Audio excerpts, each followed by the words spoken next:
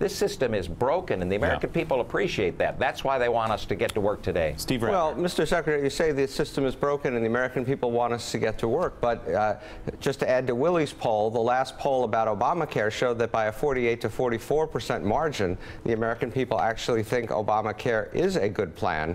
So I don't think they quite agree with you. And then secondly, to your point about other things that you can do, I've seen you on the Sunday shows talking about phase 2 and phase 3 and so on.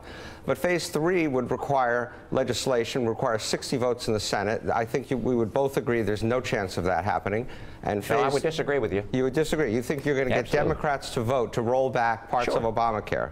Absolutely. Think about what's happening right now. The Democrats have decided as a bloc that they're not going to vote at all for repeal of Obamacare or the AHCA. And I understand that from a political standpoint.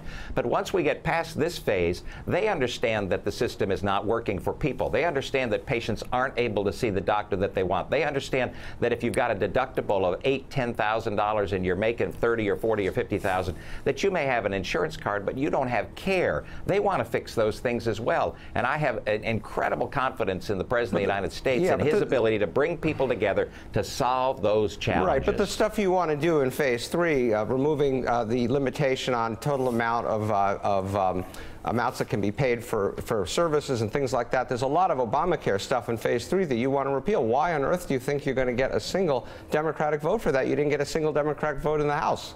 Well, just this week, as a matter of fact, there was a bill that went through that was about 415 to 2 or something like that. One of the phase 3 pieces of legislation to try to make it so that insurance there are greater choices for insurance for people across this land. You think about purchase across state lines, something the president campaigned on. That's something that has bipartisan support. You think about association health plans where people are able to pool together so that we can bring down the cost of insurance and allow them to get the kind of coverage that they want. That has bipartisan support. Those are the kinds of things that are in phase 3. And as I say, much of it is concurrent. The work is ongoing as we speak, not waiting necessarily for what happens today.